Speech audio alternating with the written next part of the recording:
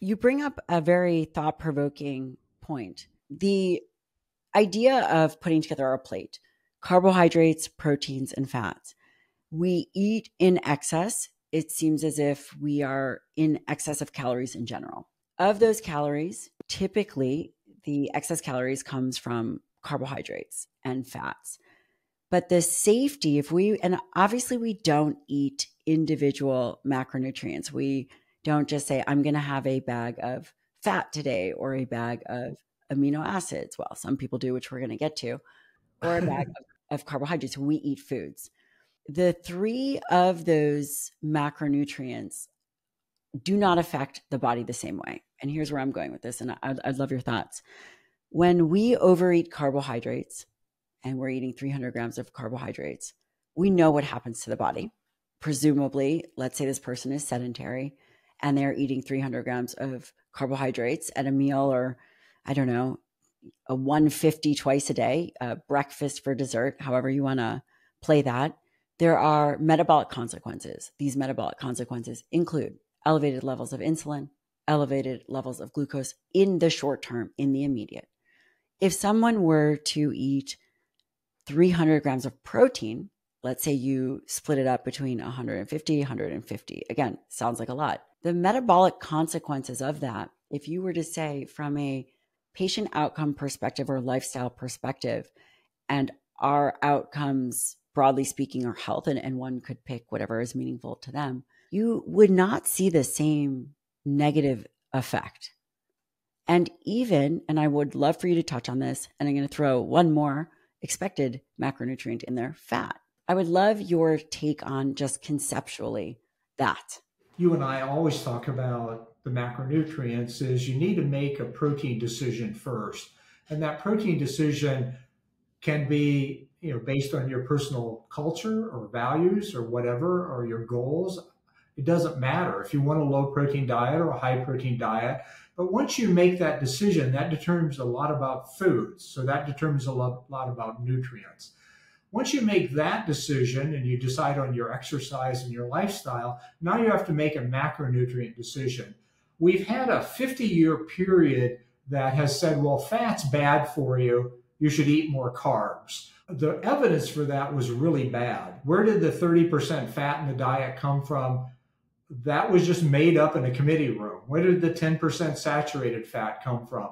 That was just made up number in a committee room. And there's no evidence to back that.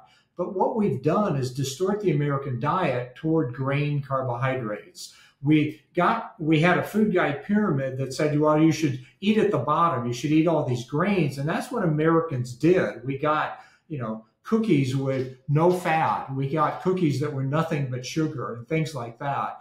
And Americans were eating 16 servings a day out of that or more out of that bottom rung of the pyramid.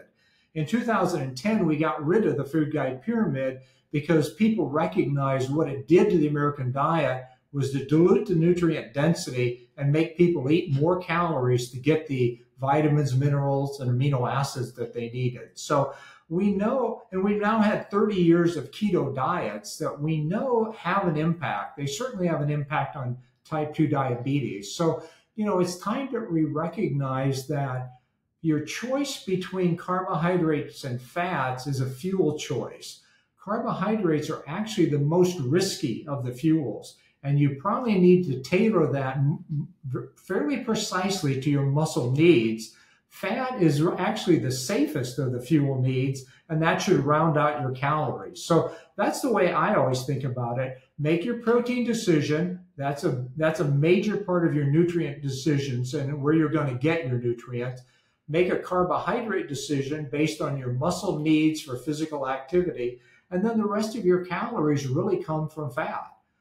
And you can also use protein to fill that in if you want to go higher. I think a lot of people who are choosing a gram of protein per pound are actually choosing it to avoid carbohydrates. I think that's a legitimate reason to do it. It has nothing to do with protein turnover, but it has everything to do with body metabolism. And I think that's a legitimate reason. The reason I asked this question is because on one hand, I think that we are seeing the protein conversation getting a lot of pushback. We are seeing the New York Times, we did an interview for the New York Times, Vanity Fair, you name it, people are coming down hard on the increase in protein discussion. That becomes thought-provoking, because if we were to say, wait a second, if you look at carbohydrates the same way, the conversation would be different, just even from a metabolic perspective. Here is a macronutrient that you could arguably safely overconsume. It does not have the metabolic derangement associated with carbohydrates. Yet, as I hear, professors and doctors talk about how our diet is wrong and that we can stop stressing about dietary protein, I have to say I disagree. And the reason is because we don't fundamentally understand the big picture of how we should be eating and the importance of each macronutrient. And what do I mean by this is that we have been over-consuming carbohydrates for decades.